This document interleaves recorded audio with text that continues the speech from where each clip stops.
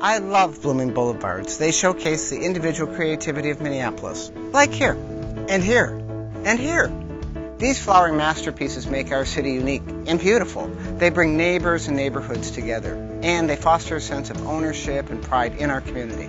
They change an ordinary street into a multi-sensory experience for us and all of our favorite pollinators. I'm Tom Hoch, and I'm running to be your mayor of Minneapolis. You can count on me to pay close attention to the way our city looks, because I know that directly affects the way we feel about it.